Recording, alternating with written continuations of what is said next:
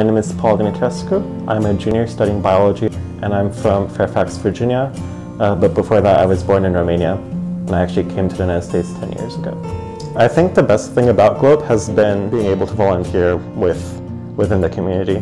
So as part of my volunteer project in a VCU Globe required course, I'm actually in Falling Creek Middle School, and I've had two different opportunities there. One was teaching in a science classroom, sort of teaching these students about principles of science, about some of the things that inspired me to actually study science at that age. And the other has been working with the AVID program, or Advancement via Individual Determination. And this is a program that is geared towards helping children gain inspiration to go into college and then graduate studies and so on. So I think as part of that program, one of the things that has inspired me to actually help them, I ask these students, how many of you want to be doctors? Or how many of you want to be engineers or lawyers?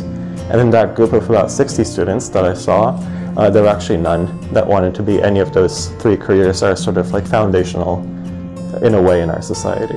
So I think sort of seeing that and sort of remembering what my middle school experience was like in Fairfax, Virginia, you saw this pretty big disparity between the dreams that these students had. So in Fairfax, Virginia, most of my friends wanted to become doctors or wanted to become engineers or scientists. But here at the school, close by to VCU, which is this wonderful research institution, the school has students with very few students that actually want to pursue science-based college work. So then I started working to change that.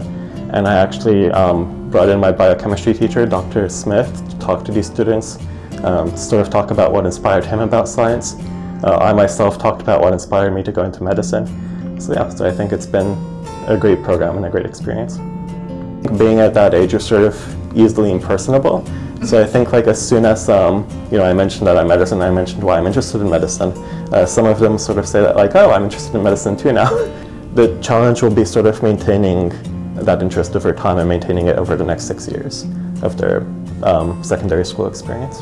When I'm actually volunteering with these kids in a science classroom, I sort of talk about some of the things I've learned in my own science class. I've talked about some of the research I've done, but I think as I sort of age and gain more education and hopefully one day become a physician, I think a lot of what I say will become more meaningful in these types of settings.